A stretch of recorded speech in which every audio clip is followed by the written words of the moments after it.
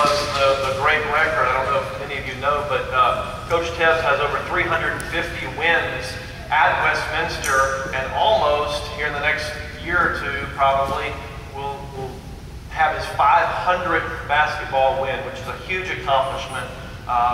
It speaks of great longevity, but it also speaks of great coaching and success and the players that you've had. Coach, I know that over 120 players have played for you here on this court.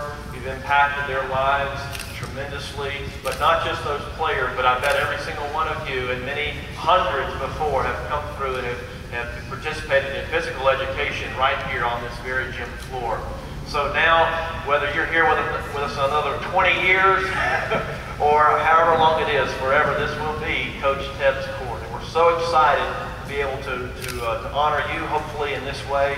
A couple other things I just want to mention. Coach Tebbs, again, has been here since 1991. He's had multiple region titles, multiple state playoff appearances, multiple Final Four appearances, all-state players, many all-state players, many players that have gone on to play collegiately. But as Mr. O'Neill mentioned, all of those wins and all of the basketball accomplished pale in comparison to the lives, Coach, that you have impacted and that will forever be better men and women because of your life and your sacrifice. And we hope to, again, just honor you in this way. So, Mr. O'Neill mentioned that there will be two logos here, the timelines here and over here. And I would like to present today a framed piece of art on behalf of Mr. O'Neill, the Westminster family, and myself. Coach Tebbs, this is the logo that will be on our court, and it will be the Westminster floor right underneath it.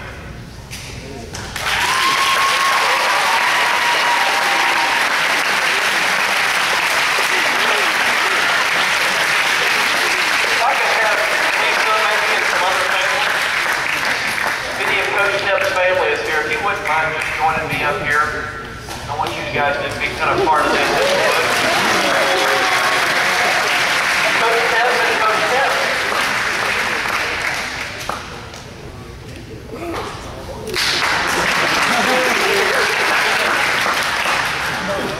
But I want to turn this around here, and if you would, Coach, just hold this. And if I don't know if some of you can see this, but if you want to take a look maybe afterwards, we're very excited. Again, as Mr. O'Neill said, the painting will start next week. We will be doing a formal ceremony and dedication on November the 23rd, okay, where we hope to have past players, alum, family, things like that, back here with us to officially dedicate Coach Tebbs' court.